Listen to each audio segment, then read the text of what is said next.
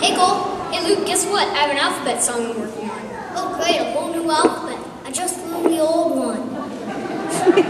A is for isle, B is for Dillium, C is for Czar, and if you see, would you mind telling them? Okay, hang on a second. Aisle? You know, aisle, like a theater. And then Delium? Delium, it's a gum-like tree resin. It starts with the silent B. And then Czar. You know, like a Russian Czar. Everyone knows apple, ball, and cat. I wanted to get into some, stranger words. Right, I see what you're doing. D is for gin, E for Euphrates, F is for phone, but not like when I call the ladies. I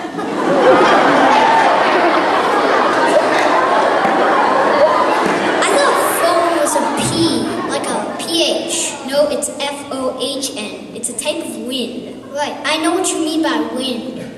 G for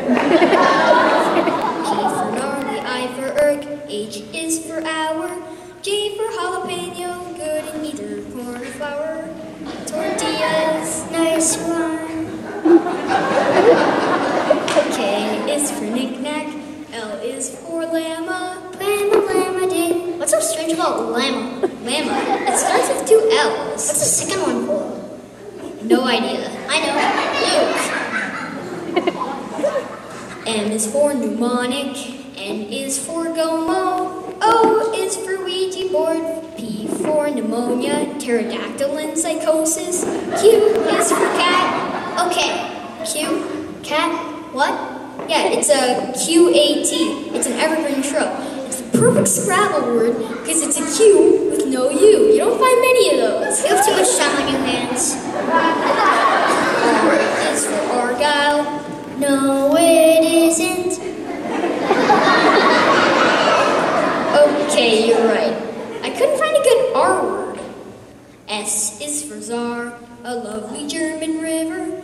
T is for tsunami, a wave that makes me quiver. U is for earn, but not like earning money. V for raisin, for France, and therefore kind of funny. W for Ren, wrinkly and who. X is for Xi'an, an ancient Chinese city. It's true.